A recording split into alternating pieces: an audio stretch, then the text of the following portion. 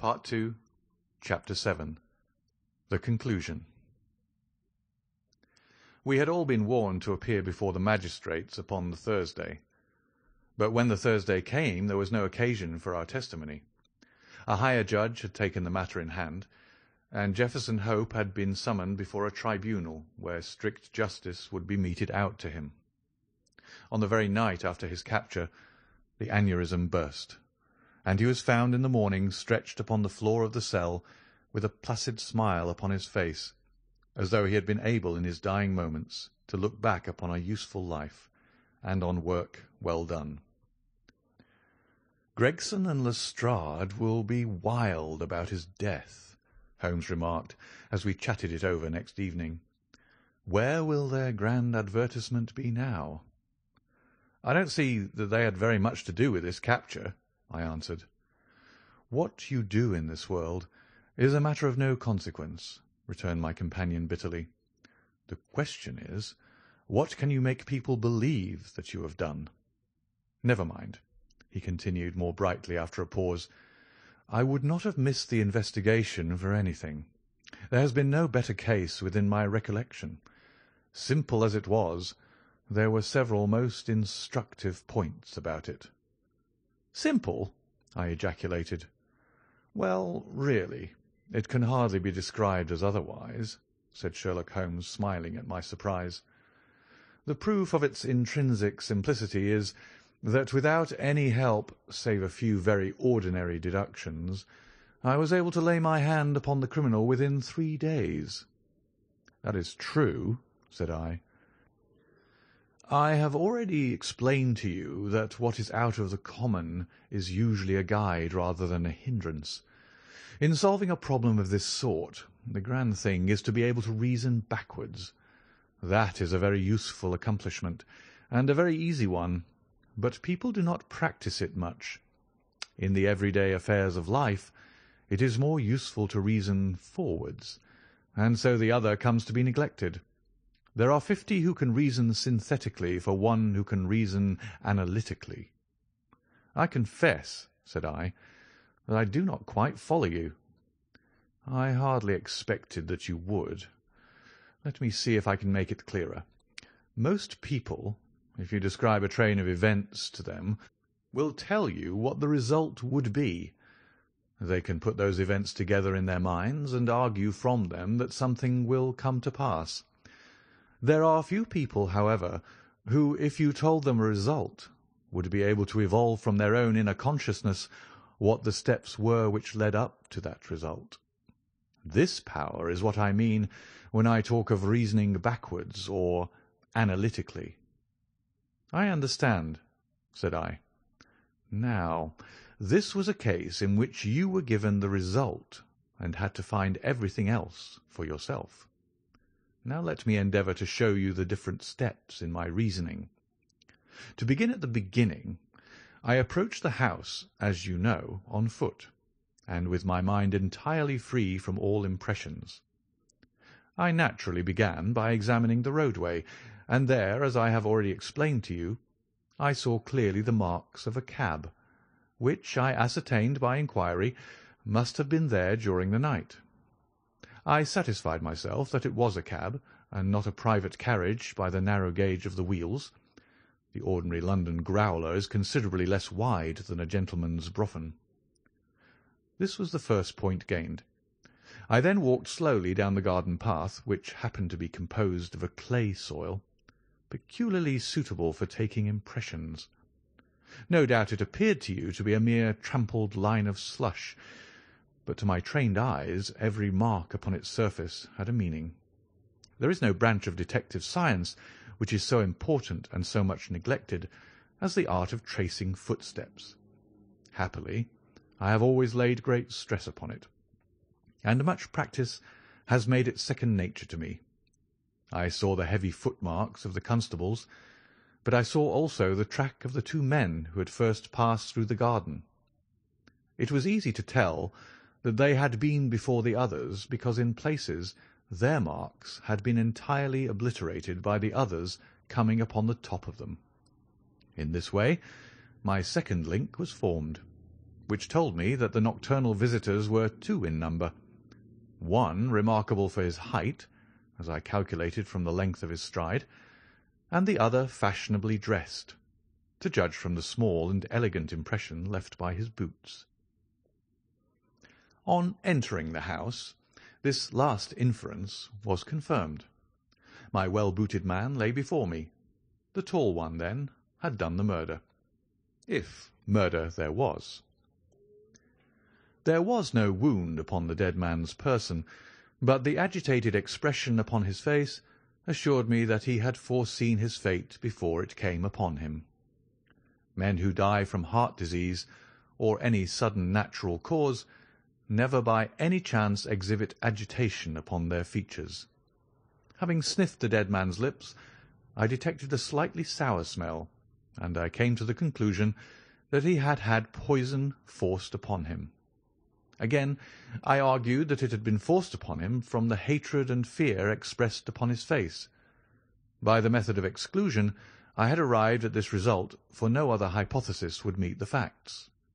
Do not imagine that it was a very unheard-of idea.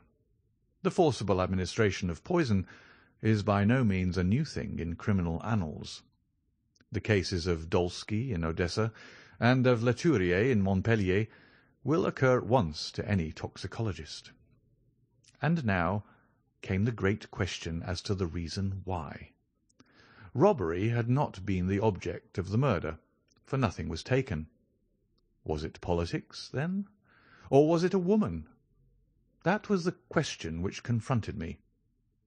I was inclined from the first to the latter supposition. Political assassins are only too glad to do their work and to fly. This murder had, on the contrary, been done most deliberately, and the perpetrator had left his tracks all over the room, showing that he had been there all the time. It must have been a private wrong and not a political one, which called for such a methodical revenge. When the inscription was discovered upon the wall, I was more inclined than ever to my opinion. The thing was too evidently a blind. When the ring was found, however, it settled the question. Clearly the murderer had used it to remind his victim of some dead or absent woman. It was at this point that I asked Gregson whether he had inquired in his telegram to Cleveland as to any particular point in Mr. Drebber's former career. He answered, you remember, in the negative. I then proceeded to make a careful examination of the room, which confirmed me in my opinion as to the murderer's height, and furnished me with the additional details as to the Trichinopoly cigar and the length of his nails. I had already come to the conclusion, since there were no signs of a struggle, that the blood which covered the floor had burst from the murderer's nose in his excitement. I could perceive that the track of blood coincided with the track of his feet. It is seldom that any man, unless he is very full-blooded, breaks out in this way through emotion, so I hazarded the opinion that the criminal was probably a robust and ruddy-faced man. Events proved that I had judged correctly. Having left the house, I proceeded to do what Gregson had neglected. I telegraphed to the head of the people at Cleveland, limiting my inquiry to the circumstances connected with the marriage of Enoch Drebber. The answer was conclusive.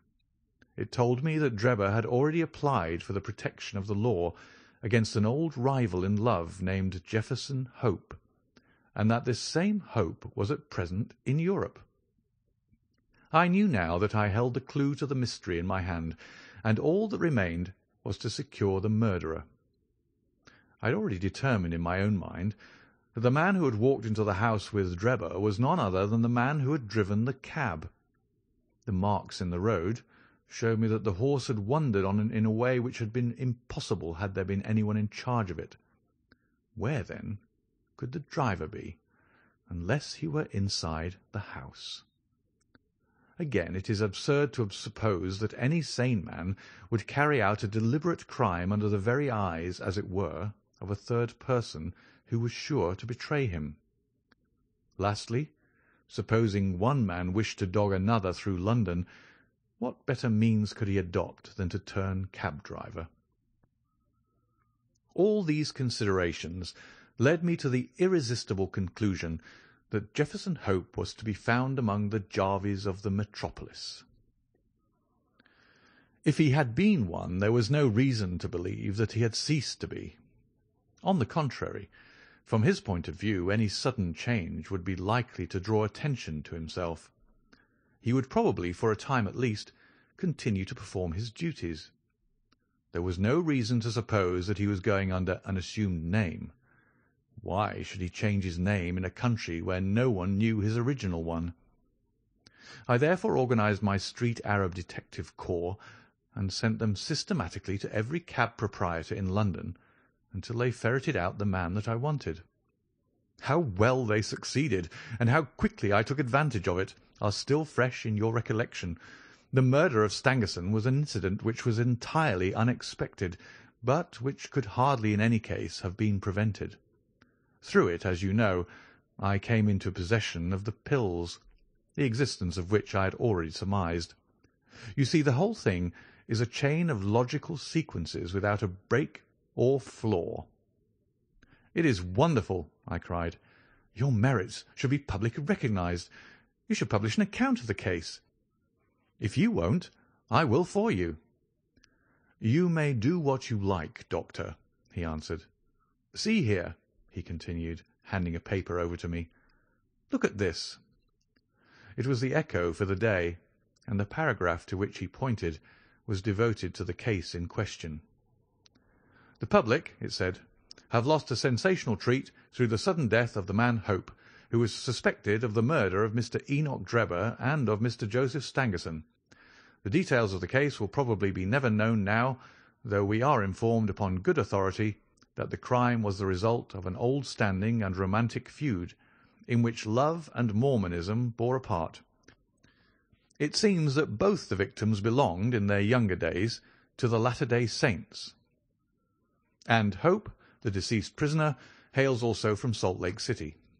If the case had had no other effect, it at least brings out in the most striking manner the efficiency of our detective police force, and will serve as a lesson to all foreigners that they will do wisely to settle their feuds at home, and not to carry them on to British soil.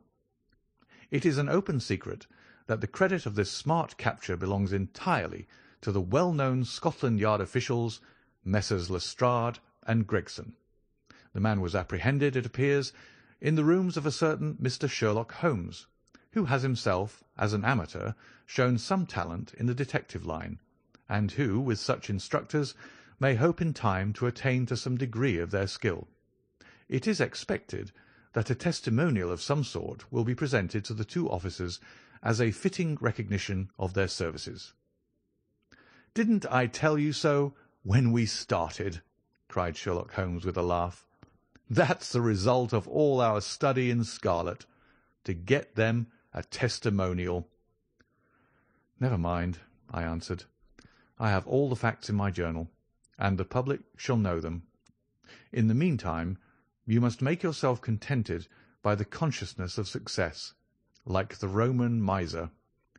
Populus me sibilat, et mihi plaudo, ipse domi simul ac numos contemplor in arca.